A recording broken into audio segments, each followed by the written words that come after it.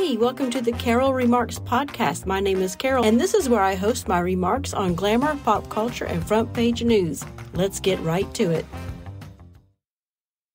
Good morning. Oh, happy day. It's Tuesday. Welcome, everyone. My name is Carol.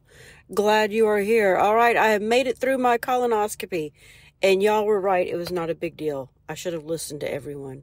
But no, I had to work myself up and get all nervous and worried about it. It was so funny. The prep was not bad at all. I don't know why people are saying the prep was the worst. To me, I did not have a difficult time with it. I was prescribed a brand called Suflave, Suflave, something like that. And it was decent. It wasn't too terrible. And I stayed by the bathroom. I mean, I did not have anything major happen. You know, it was all right. It was not bad. It was easy peasy for me. But anyway, it's so funny because I was so nervous about being put under because I've had some heart issues recently, but it seems to be all working out. Or I thought I had some. Well, I did have some. I had AFib, and I was, it kind of freaks me out, your heart and everything. So I was a little nervous about being put under. But anyway, we get back there, and she puts, the whole hooking up and all with the monitors, you know how it goes. So, they say, okay, Miss Marsh, we'll put you on your side. So they put me on my side. They made sure I was comfortable. And then next thing I know, I wake up in the recovery room. That's it. I remember nothing. I don't even remember going to sleep. The last thing I remember was being on my side. They, adjusted my pillow so I could be a little bit more comfortable. And then I wake up in the recovery room. Same position too, by the way. I wake up. It's so funny. Anyway. Oh my gosh, I said anyway. I got to stop being like Joe Biden and saying anyway.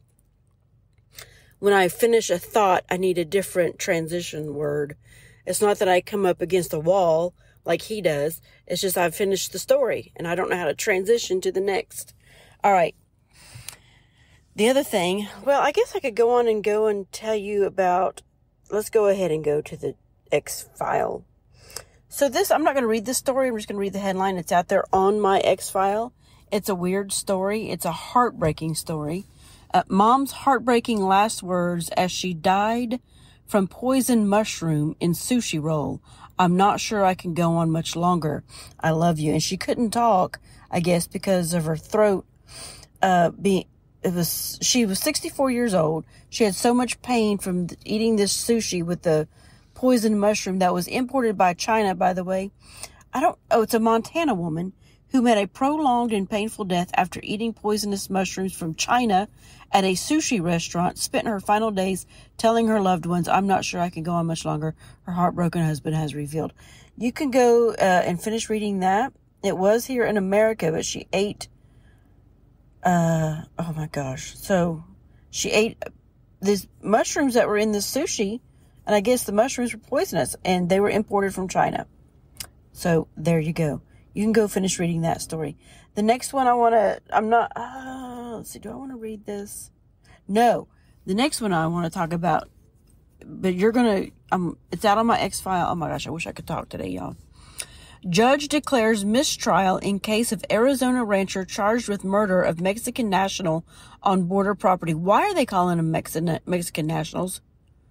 They make them, when you say Mexican national, it makes them sound like they're important, like they're from the Mexican government or something. This person, I guess, was on this man's rancher's property, crossing the border. I think you've heard of this before.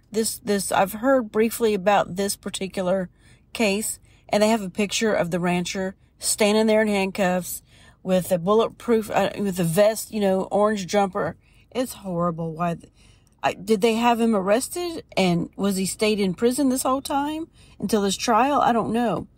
A jury was unable to reach a verdict in the case of Arizona rancher George Allen Kelly, who was accused of second-degree murder in connection to the death of a Mexican national found fatally shot on his borderland ranch in January of 2023. You can go read that story. Maybe I'm hoping Pat Gray will talk about it a little bit. We'll see. All right, so the next thing, medical shuns gender transition. Oh my gosh. Medicine shuns gender detransitioners like me, but we deserve to be heard and helped. From the New York Post, written by Chloe Cole. And I think Chloe Cole is I've heard of this name. I think she is the detransitioner who wrote this piece for the New York Post. She says, when I was 12, I tried to transition my gender. At 12 years old, y'all. Everyone supported me. Therapists told me I was doing the right thing. Doctors put me on puberty blockers and then cross-sex hormones before cutting off my breasts, a double mastectomy. My parents' health insurance covered everything. The medical establishment believed I should transition based on the idea of gender-affirming care. Gender-affirming care is child abuse. We need to rename it. We need to use the correct terminology and stop caving in to these people who start, gender dysphoria, by the way, wasn't always called gender dysphoria. And it is a mental illness.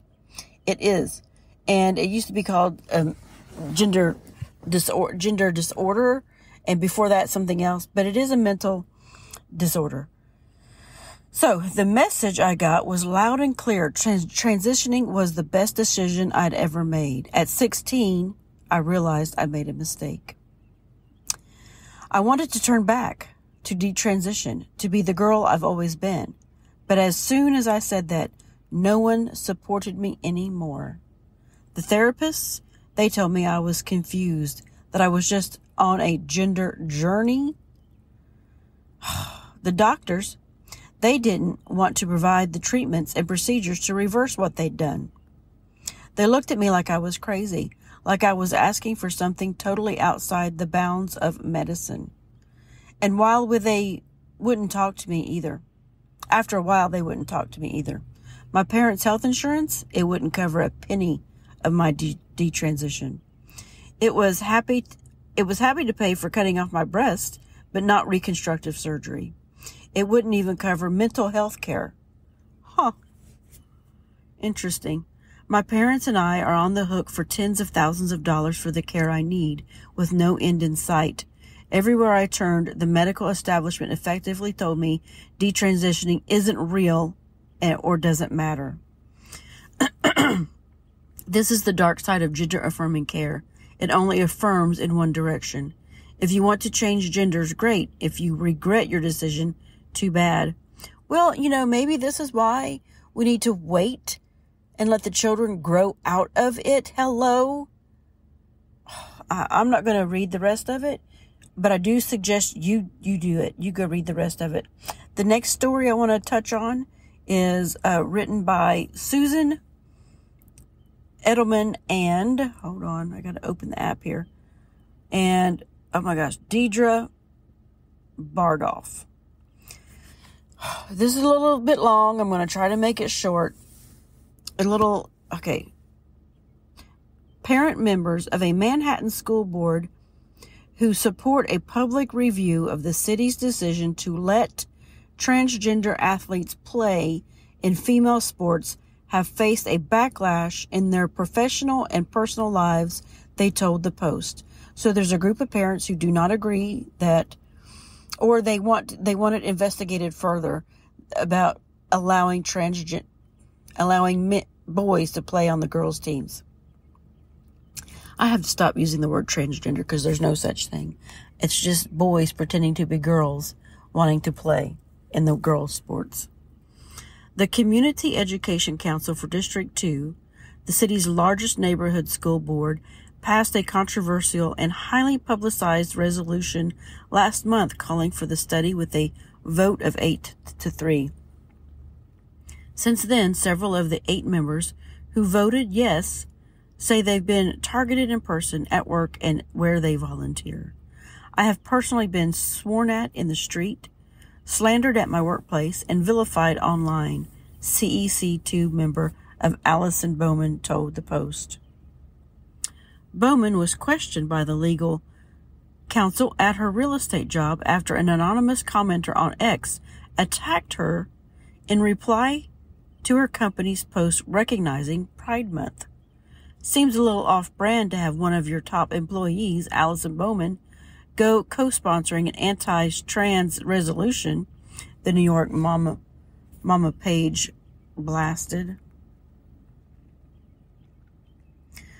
I mean, this is what these people do. You speak out against what you know is right and true, and then the people who are lunatics attack you personally, professionally, and then this is why people are afraid to speak out. I want you to go finish reading that story. I also would like for you to subscribe to Kelly J. Keene's YouTube channel and start watching her videos. Start with the one called Ultras Assemble. She goes through the White House, Biden's administration staff, with the trans. There's a lot of them in there. A lot of trans, a lot of men wearing women's dresses in the Biden administration. It is terrifying. Please go watch that video. I don't know how long it is. Maybe I guess it's pretty long. But if you start at like the 15-minute mark, something like that. Now Kelly J is a British women's rights activist. She is not a feminist. She says she's not a feminist, which personally, I don't think there's anything wrong with being the feminist of the olden days. But I understand the word feminism, and that group has been taken over by a fringe, crazy group of women, which I don't want to be associated with. So I understand why she doesn't want to call herself a feminist. So she's a women's rights activist, and she's in Britain, and she started a political party. She has officially started a political party called the Party of Women, and she has put forth candidates. Candidates are coming forth under the umbrella of the Party of Women, and good for her. I wish we could do something like that here in the United States. We need a good women's rights activist here in the United States. I wish somebody would step up and do it. But, people are too afraid because of being attacked and losing their job. So we need a high-profile Megyn Kelly voice to do that. But Megyn Kelly already has a job. So, we need an activist. I don't know what to do. I wish we need a grassroots effort. I need some people to join me and help and just talk about this. I know it's terrifying because it seems to be against us here with, the Title IX and the way they have propped up all of these men pretending to be women, using language like transgender women and making it sound soft and easy and nice and, love and tolerance. No, I do not want a man walking up in my bathroom. I mean, I don't play sports. I don't have to worry about that, thank goodness. But that doesn't mean I can sit on the sidelines and be quiet and not help talk about this. All right. Question of the day. Before we get to the question of the day, please go visit givemelibertymedia.com. It's a new group of us, podcasters, banding together and, trying to grow our presence out there. It's Adrian Slade. It's Fake Tyler Morgan. I don't know why I have to put Fake Tyler Morgan on the front of that. And John from Brutally Honest Podcast and myself. So right now, there's just the four of us. So go check that out. We do have a website. It's called givemelibertymedia.com. And I need to add that into my description probably. And maybe create a new bumper for the entrance. But we have a website. We hope to be putting more information out on the website as well as our podcasts. Okay.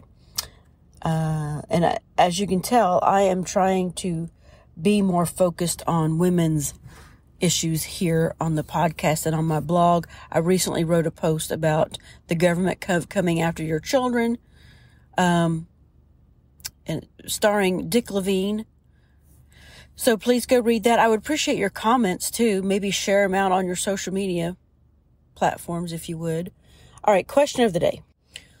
What is your dream car? If money was not an issue, what kind of car would you like to have? I'm not sure what kind of car I'd like to have. I know when I had my BMW 4 Series, I loved that car. And I felt really safe in it. And it is the ultimate driving machine. I used to think that was a bunch of hype until I went to work for them and sold them. I used to sell BMWs. Loved the car. I don't know that would be my dream car because the 4 Series was awfully small. It's for the young people getting up in and out of it. And I don't really care for their SUVs. I mean, their SUVs are okay. I don't know. I don't care for their SUVs. I like their 4 Series, though. That's pretty spiffy. I don't know, though. I don't know what kind of ultimate car I would like to have. I hate to say this, but I'm a chick. I'm not really into cars, so I don't know. But that's my question for you. What is your ultimate dream car? Maybe a muscle car? I don't know that I'd like that either. A truck? Maybe. I don't know. I tell you what I did. I drove a Porsche once just to test drive it when I was working at the dealership. And those were pretty nice. But I don't know that I'd like that either. A lot of maintenance on that. No. Maybe like I don't know, maybe like a stick shift, one of the old-timey cars. And I can drive one, by the way. All right. I don't know. What's your dream car? Thanks for listening. Oh, and also, thank you all so much for your prayers for yesterday for my colonoscopy. Thank you so much for your prayers, your thoughts, your funny quips. I appreciate it. I appreciate everything. Thank you so much. Y'all have a great Tuesday. Thanks for listening. What's that? Who pays your salary? What's that? Who pays? What's that? We're not a democracy!